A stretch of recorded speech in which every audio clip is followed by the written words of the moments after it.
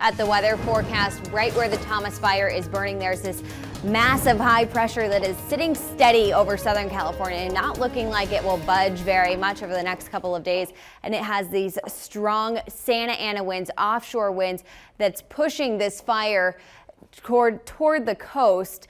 I just looked at a new map and the fire has really expanded. So I think what we'll unfortunately see that acreage number increase significantly today. High wind warning in effect for LA and Ventura counties through Friday afternoon, 30 to 45 mile per hour winds with gusts above 70 miles per hour. They will be worse tonight and into tomorrow morning. Fire weather warning indicating this gusty and dry conditions. Relative humidity is just 5 to 15%. This being called the worst Santa Ana wind event of the year so far. And we do have a freeze warning in effect, so it's very cold out there this morning. Fortunately, these winds will calm down throughout the course of today, so hopefully firefighters will be able to start to get the upper hand before the winds crank up this evening. They're above 30 mile per hour sustained winds.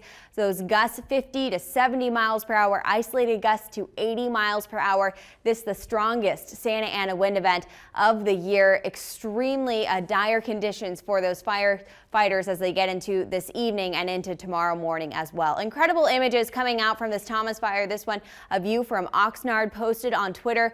Direct relief also showing that glow along the highway, and another photo that just kind of broke my heart and also warmed my heart at the same time. Santa visiting the shelter in Ventura. This fire happening at such a sad time right before Christmas.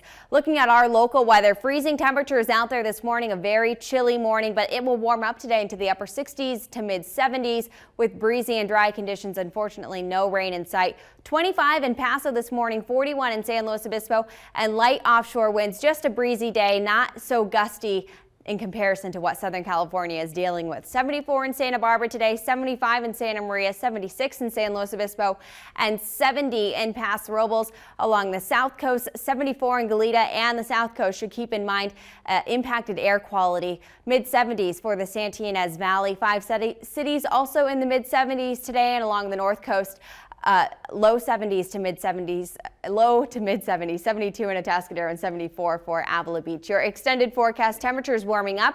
We hit 81 on Friday in San Luis Obispo, and we'll stay into the 80s heading into the weekend for Santa Maria and Santa Barbara as